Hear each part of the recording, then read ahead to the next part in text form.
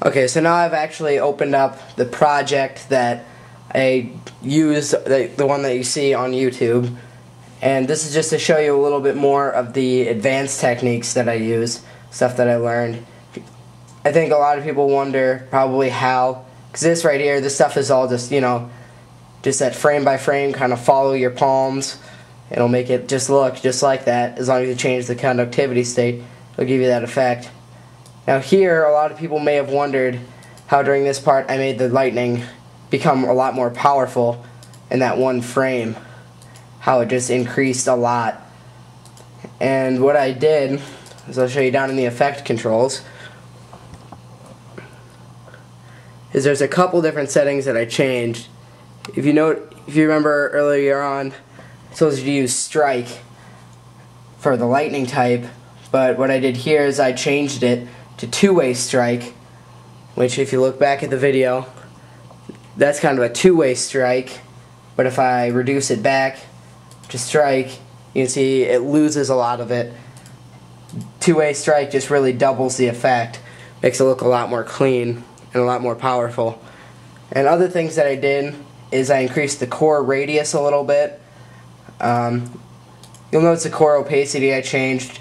You don't want it to be 100 because then it really doesn't get that nice lightning kind of effect, a little bit of see-through. You don't want it totally opaque or it looks bad. And then the main thing is the glow radius. Now when you move this up and down, I'll show you.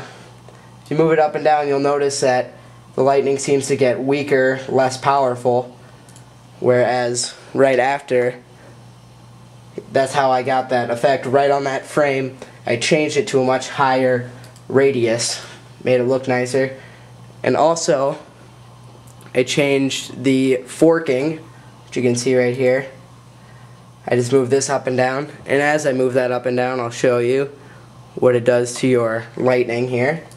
So you move it up and down, it creates more and more tangents kind of thing. The more or less you have, if you don't have any, it's just going to be your basic two beams here.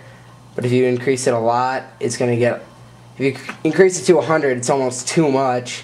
So I think I chose right at 45%.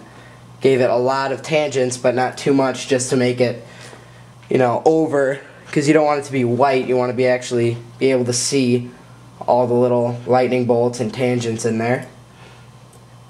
And there's just a couple more things you can play with down here, just options. Decay main core. That's just basically that you want the core of your lightning to get bigger and smaller. You know, like as it goes down, it'll get weaker as it goes from beginning to end. You'll notice that it gets weaker over here from where it starts. If you turn that off, then it's just the same strength all the way through. And so that's basically it. A lot of it is just playing with it, making it look as clean and cool as possible. Again, if you ever get those little energy balls in there, I think I had them on occasion. If you watch the video, I had them in a few places. Trying to see if I find any. Not right off the bat, but if you do, just try it. If you move your source point by just a fraction from where it was, then sometimes it gets rid of it. I think sometimes just when it hits certain settings, then it'll create those big balls, which kind of look really weird when you're playing it in real time, because it almost looks like a mini explosion. So yeah, that's basically it. It's just a lot of playing around. The best thing you can do is just go through all these settings with just a basic lightning bolt and see how it changes it.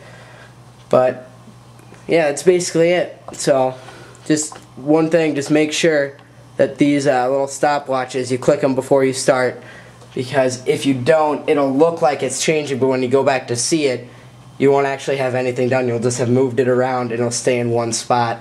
I've done that a few times, and it really makes you angry if you get it even a little ways into the video that all your work is done and for nothing. So that's basically it. So you guys can have fun. This basic concept applies to just about anything in Adobe After Effects. I mean, I'm putting up a video soon of a Dragon Ball Z kind of fight, so you'll see I use basically the same methods in this.